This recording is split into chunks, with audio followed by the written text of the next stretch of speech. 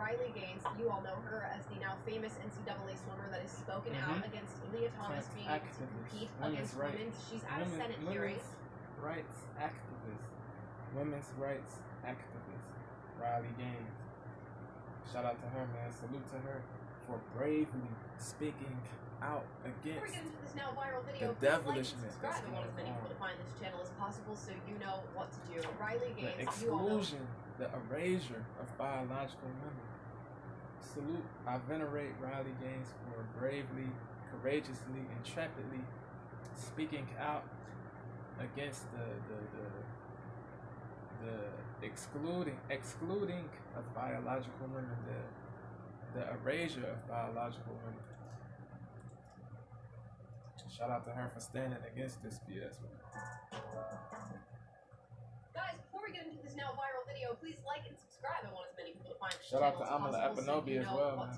Riley Gaines, you all know her as the now famous NCAA swimmer that has spoken out against Leah Thomas being able to compete against women. She's at a Senate hearing that is surrounding LGBTQ plus Americans. It's titled Protecting Pride, Defending the Civil Rights of LGBTQ plus Americans. Now, she testified before the Senate, which I imagine is a very nerve-wracking thing to do. Yeah. Sorry. If it is to be said, so it is. She held her own, and especially in this clip. You don't believe that a biological male has a physical advantage in sports over a biological female? Not as a definitive statement. Give me an example. Well, no, I don't think. How many female members of the NBA do you see? Well, I can't say that, there's been this news article. Zero female players in the NBA. How many female members of the NBA? Zero female players. Well, I can say that, there's been this news article about men that think that they could beat Serena Williams in tennis, right? That they think that they could actually score a point on her. And it's just not the case. She is stronger than that. What's your experience? Male or female? Both Serena and Venus lost to the 203rd ranked male tennis player, which they're phenoms for women. My experience, my husband, he swam at University of Kentucky as well. In terms of accolades and in terms of national ranking, I was a much better swimmer than him. He could kick my butt any day of the week. Yeah. Without trying. Yeah.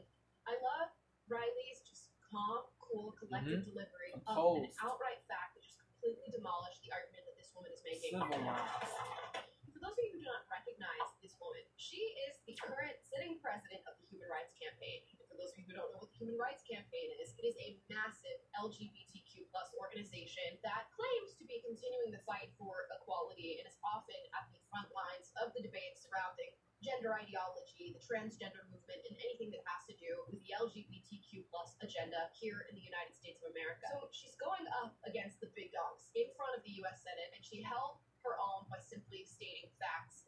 And what must be acknowledged is how confident Miss Kelly Robinson was. Kelly Robinson made the claim that Men that think that they could beat Serena Williams in tennis, right? That they think that they could actually score a point on her.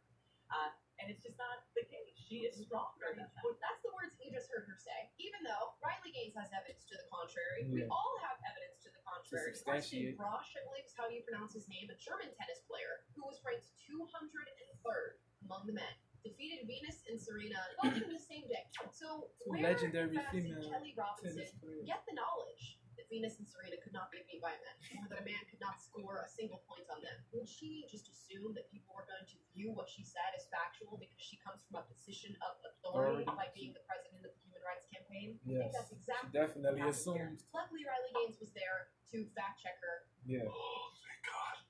She could have been fact checked in many different ways here, right? The senator asked her specifically, can you give me some examples? Let's talk about that time that the U.S. women's national team for soccer got beat by an under-15 boys squad. And if you want an even more recent example of that, we just had a U.S. women's soccer team of former national players just get completely wrecked by the Wrexham's men's team, which is also former male players in the sport of soccer. 12-0 in a 40-minute game. Is this to knock on women, or to say they're not strong, or to say they're not capable? Absolutely not. It's simply to acknowledge that there are differences between men and biological The beautiful thing differences. that I think Riley said was talking about her relationship with her husband. My husband, he swam at University of Kentucky as well. I'm gonna stop it right here. I'm gonna come back. Let me know what y'all think, man.